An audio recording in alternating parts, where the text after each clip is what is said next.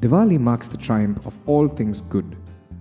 Here's a short story of two boys that shows why it's not difficult after all for the good to stand tall. Krish and Kans are two boys living in the beautiful village of Diwali. Krish is kind and helpful and is loved by all the villagers. Kans, on the other hand, always hurts others. People really don't like him.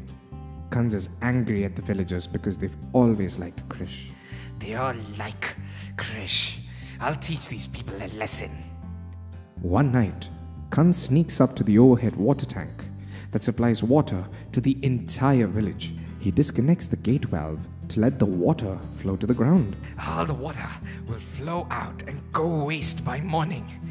Let these people suffer without water for a week. As Kans walks back to his house, Krish sees him doing all of this mischief. What is Kans doing here now?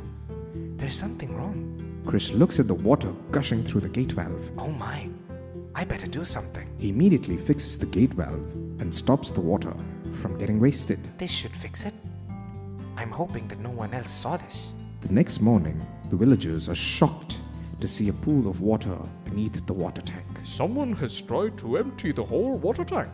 Who could have done this? I know you did this, Kans, but I will not tell anyone. I guess it's one of the monkeys from the forest that frequents the village. Oh, that must be the case. I swear to God, these monkeys, I tell you, we will need to do something about this. The villagers are convinced and leave the place. Thank you, Krish, for saving me. I feel really guilty for whatever I've done. I'll never do anything of this sort ever again. I'm so happy to hear this, my friend.